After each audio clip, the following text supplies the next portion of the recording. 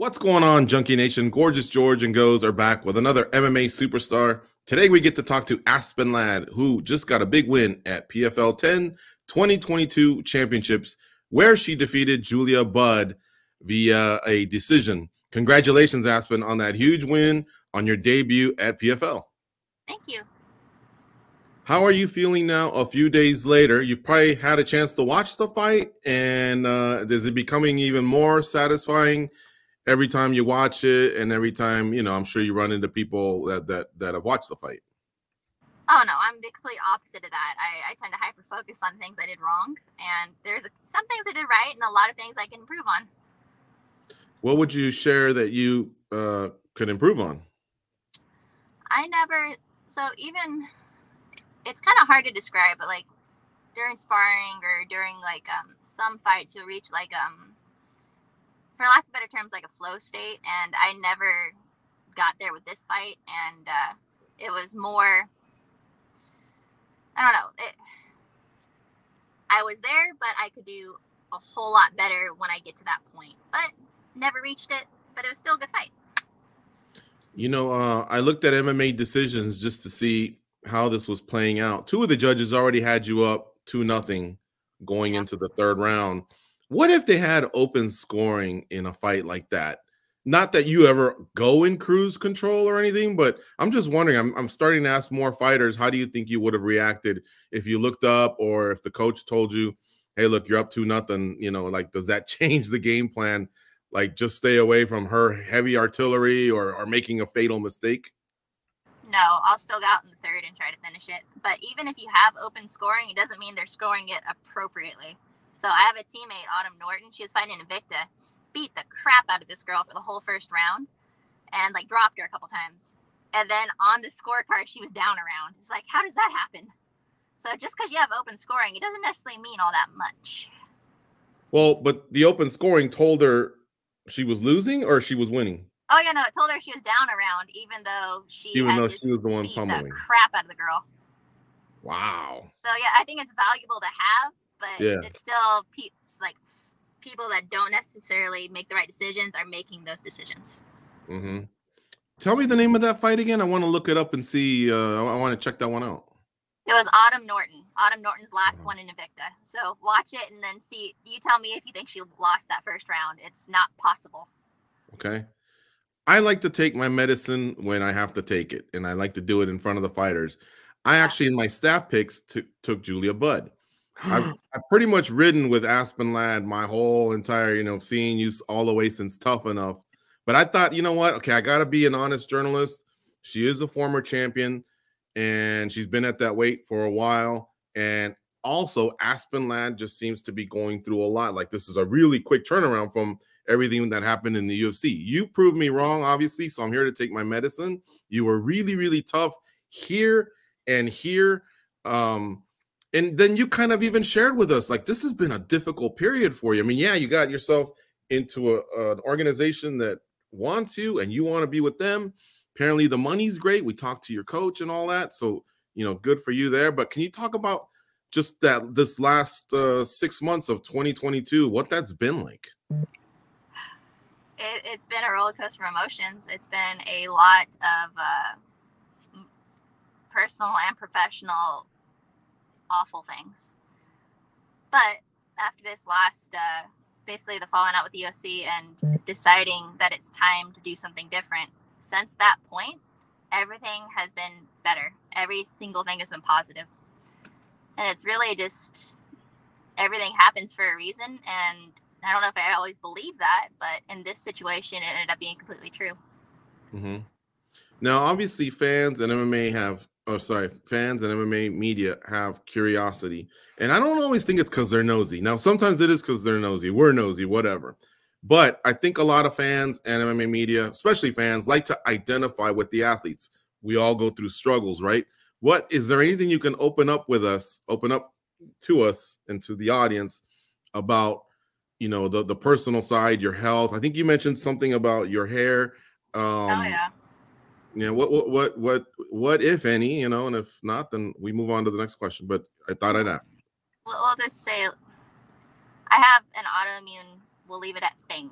and I won't identify it more than that, but it's dealing with that and everything else. I felt awful, physically awful, mentally awful, hair falling out, like it was bad. And obviously, since getting healthier, no longer doing drastic, horrible things to my body, I have no longer having any kind of flare-ups. But dealing with that when you're a professional athlete, anything along those lines is very, very hard. And it's very hard to ask what we do of our bodies when your body's fighting itself. But yeah, well, I don't want to elaborate much more into what it is, but that's me. Well, the good news is it sounds like the comeback towards you being 100% healthy is it's on its way. Very much so. And yeah, no, I'm feeling better than I have in years. I feel great. And one last thing, and this is, I think, a good thing, Aspen. So it could have been tied into stress, the weight cut stuff. Is that what you're I'm connecting dots? I don't know. But if so, then 45 is even looking like a more brilliant move than ever. Yeah, no, it's for my health for more than one reason. And I feel great. Like every fight that I've ever had, for the most part, I'm just trying to recover enough to fight. This is the first time I've actually enjoyed a fight week.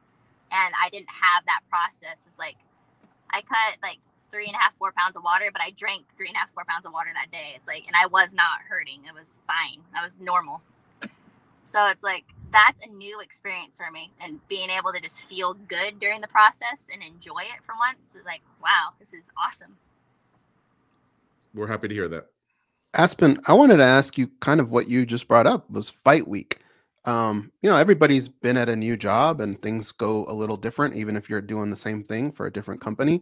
But what was fight week like for you? New people that you're talking to, new venue, fans, all that stuff. What was your emotions as you were walking down that stage? Did it feel any different, or is a fight just a fight? It was definitely different in the process. So it's all the same stuff. UFC, PFL, even Invicta before that. They all require the same stuff fight week, the same, like you got media, you have obligations, things you have to do, and they all require it. But I will say, like with the PFL, is much more relaxed. Like, sure, I had to do it, but everybody's very chill about it. It wasn't militant. And like a fun one was, because I'm so like brainwashed with like the branding stuff with the UFC, like you cannot do this at a certain time. You can't wear this. They will literally, before you got to weigh-ins, they'll like check your underwear to make sure you're not wearing the wrong brand. So I was like asking people all the time, I was like, hey, is this okay? This is like, I'm not going to like get fined for this. So there's certain things I need to get used to, but I like how they're more relaxed with their process. And Aspen, so as we're sitting there watching the pay-per-view, I was hoping you could give me your thoughts on the main event, because in a way it has something to do with you, right? So can you tell us what you thought of the fight and what the outcome does for you? Yeah, no, I thought it was a really great competitive fight. I definitely thought Larissa won, and by the time that it got to the end of it, I was, as somebody watching and a fighter that I know better than a lot of people, but I'm not a judge, even though some judges shouldn't be judges. But I definitely thought she'd won that fight.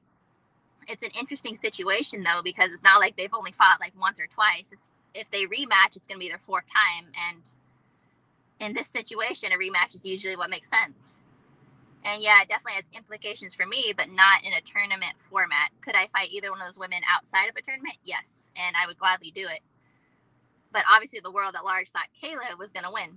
So now it's really, what does Larissa want to do? What does the PFL want to do? Do they want that rematch? Do they want to do like super fight type situations? I don't know.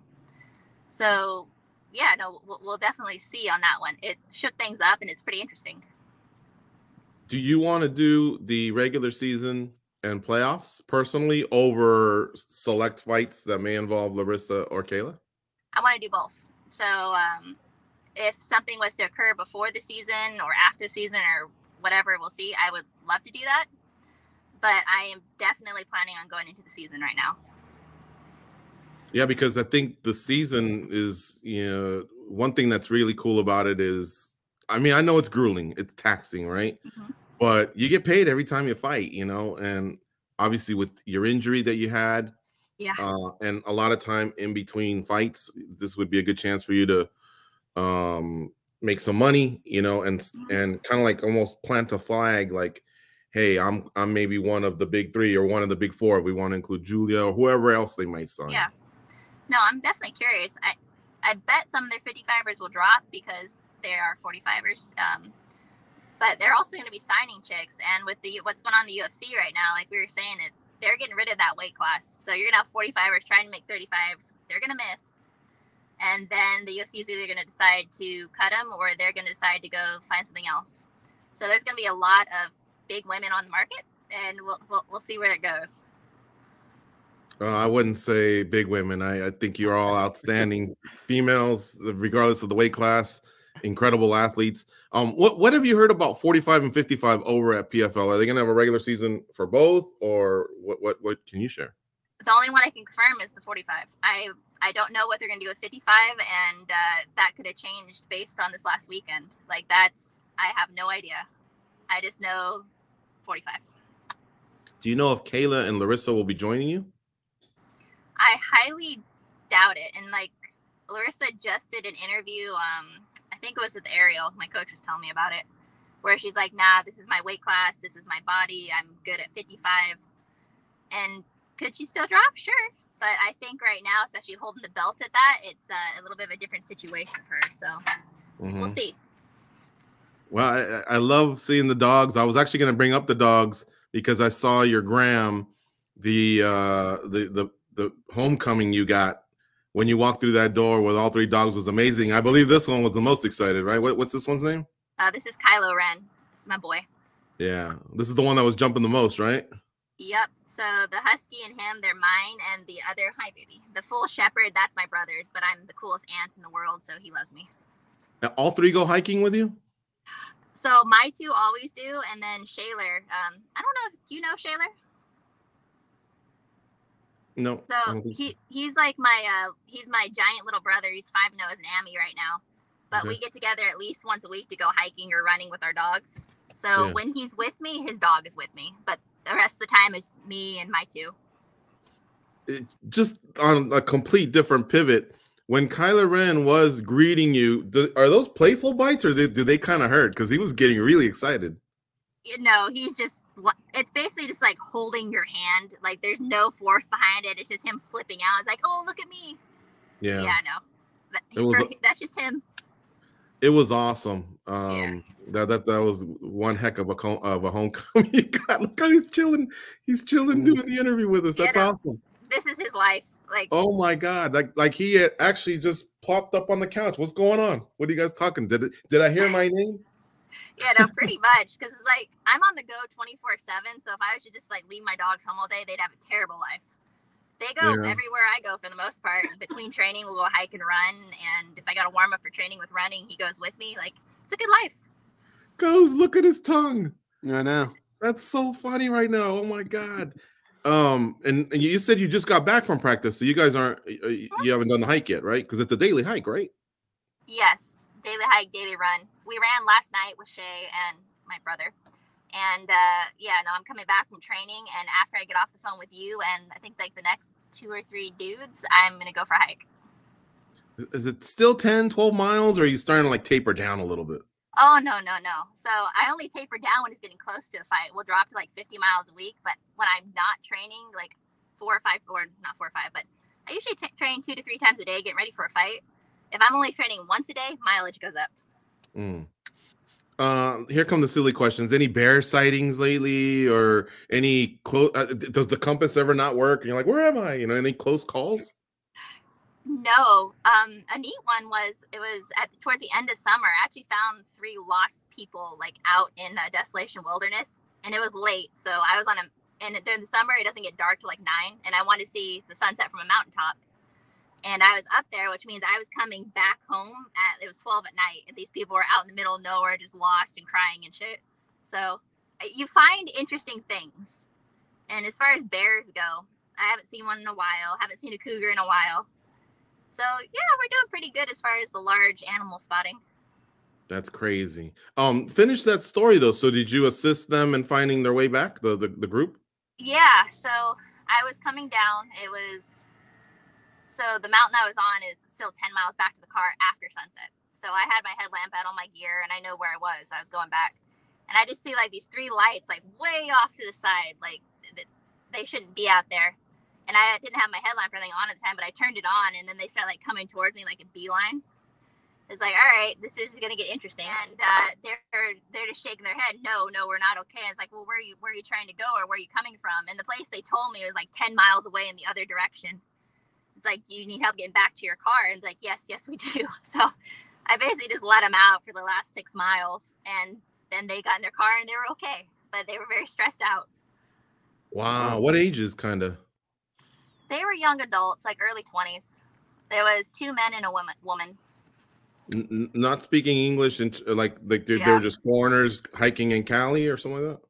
Yeah. So the people got safe. They were safe, and the story ended in a good way, right? Yeah. No, we all got back to the car. They were fine. But yeah, no, it was just a weird. Yeah, that area. There's nobody. It was 12 at night. It was desolation wilderness, and it's like, if you're either out there, you know exactly what you're doing, or you've done fucked up. And they were of that group. Aspen, let me ask you something. If that ever happened to me, what do you do if you're lost? Do you just stay put, or do you keep walking? Like, I don't know if you're exhausting your own gas tank at that point, you know? So always tell somebody where you're going, period. So you have a backup, and regardless. And if you get lost, just sit your ass there and wait. Because that's a lot of the issue people have. They start wandering, and then people, they won't get found. So yeah, make sure you've told somebody where you're going. That will check for you after a certain time period, and if you start getting lost, stay where you are. Mm-hmm. Okay. The last thing I wanted to ask you about was, you're very reserved, professional, humble, but I did see that comment about you're comparing your resumes to Larissa's and Kayla's. What made you say that? I looked at both ladies, and I thought Larissa's fought formidable opponents. Kayla as well, but Kayla's is more PFL oriented, whereas Larissa's had a mix of some of the talent in UFC and even Irene Aldana in some show in Brazil or something like that. But what was that? Just you kind of like pushing buttons a little, or a little bit? But yeah, no, they've had good fights, but as far as the competition level, I know who I fought, and I know how I've done against certain people. And yeah, I forget what the question they asked leading up to it. I really do. It was a hot moment. But yeah, a little bit, just push buttons a little bit. Like, basically, I think they're asking, you wanted this fight, or how do you think you match up in this fight, kind of thing. It's like, well, let's do it and find out. Yeah. All right. Well, we don't want the phone to overheat. I know you got more media to do. And I guess I got out of here unscathed. I thought for sure you were going to call me a big old dummy for not taking you in our staff picks. Oh, no, I definitely, I thought about it as like, what a traitor, but it's okay. I won't make that mistake again. Hey, Have a nice day. Have a nice day, both of you. And thank you so much for doing the interview. Congrats on everything. I'm glad everything's turning around professional-wise, personal-wise. That's awesome. And I hope you have a happy holiday season. Thank you for having me on. I'll talk to you again soon, and we'll see if you choose to bet against me again, but whatever. All right. See you, Aspen.